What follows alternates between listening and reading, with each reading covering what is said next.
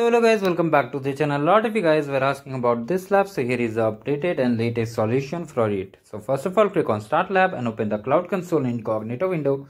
Now if you are new to this channel, like the video and subscribe the channel.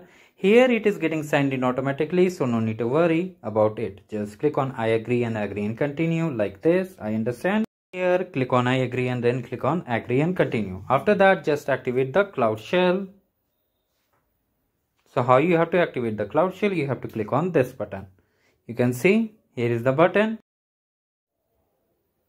Just click over here and here you have to just click on continue and just authorize yourself.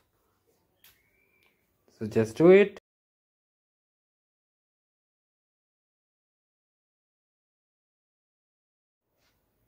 Now it will take some time. Now in the description box of this video I have shared one GitHub repository. You have to just check it out. So here is the repository. Basically we are creating all the buckets, functions and the topic here. So here first of all update the bucket name from here from the task number 1. And then for the region you can see just below it. Make sure to enter your lab region, not this one.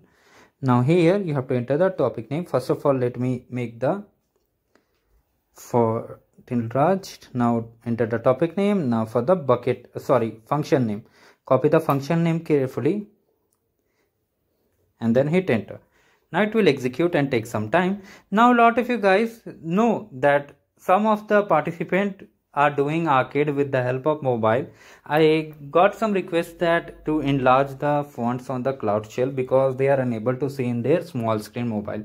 So it's very interesting that people are even using the minimum resources they have. Like they are using literally mobile to complete these labs. So I am happy to listen this. Now let's wait for a few minutes and once it's done, we'll hit check my progress for all the score and we'll definitely get the score. So it may take 4 to 5 minutes, sometimes even more. So wait for it. So no need to worry about this error. It's temporary. It will restart the function and reload itself. No need to worry about it. Now once the function is deployed, we will be able to get the score. I will move forward to the lab instruction. After waiting for 4 to 5 minutes, we are done with this part of this lab. Now let's move again to the lab instruction and check the score whether we have got the score or not. Now in case you haven't subscribed the channel and want to know about more events, do subscribe the channel as cohort 2, that is the Arcade Facilitator program cohort 2 is going to start soon. So make sure to check the videos present in the description. For skill badges also you can check the description. Come back to the lab instruction and hit the score.